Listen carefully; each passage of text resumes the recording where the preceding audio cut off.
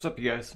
I just wanted to make a quick YouTube video on kind of like achievement guides. I think I'm gonna start doing that a little bit more, and this is gonna be a free format video.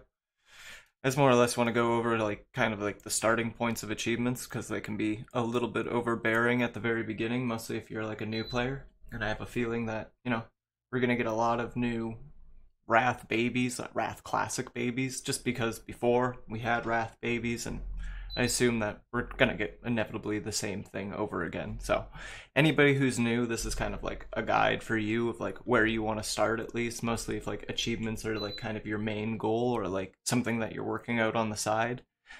There's a ton of achievements. Like we can go all the way up into like 1058, and so like that's a lot. And there's a lot of things to do. And like if you want to get like a good start to kind of like bring up that dopamine rush and everything like that, like this is kind of the guide for it. And like the first place I'm like gonna go into is like just doing like exploration. Like we don't have Northrend right now because this video has been taken in pre-patch. And like if you're looking for something to do in pre-patch while the zombie evasion's going, and there's not really anything you can do like inside the cities, this is like a pretty good start for it. Like Outlands and all these, like just off the bat right here is like 585 achievement points. Just by doing Outlands, Eastern Kingdoms, and Kalimdor. And it's relatively easy, you can crack it out in a few hours, like honestly. It's easier in Kata, but we don't know if we're getting Kata.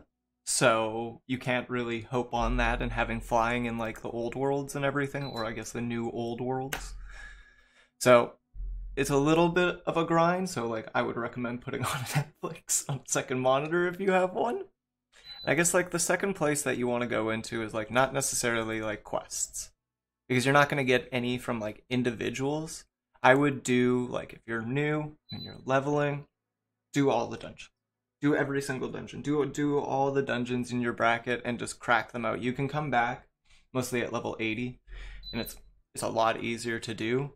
But in total, for like, I don't have everything done right now, but I've counted everything up. And like Outlands Dungeon Master, Classic Dungeon Master, and Outlands Dungeon Hero is going to allot you like 550. So we're already up into like 1135 for achievements. And most of the other achievements, like through general and everything like that, are honestly gonna just be like given naturally. Like you're gonna get 70, 80 from doing all your levels.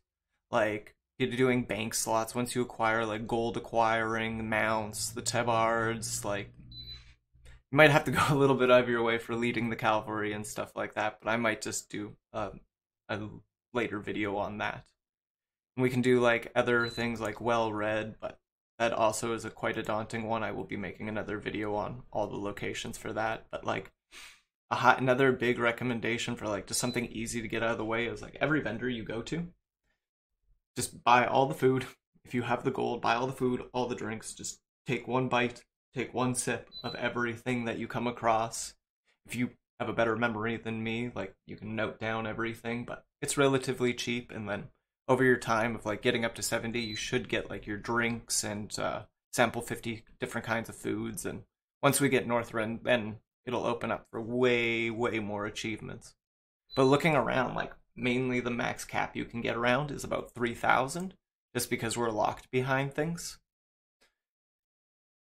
But other than that, and like reputations, and even that is kind of just a slow drog, like over time of just playing the game and everything like that. Like I have 3 years on this character, and so like this is just built up over time. But like honestly, exploration and dungeons are probably the first place that you want to start off if you want to start doing like achievement hunting and you just want to start like a good foundational base around you and everything like that.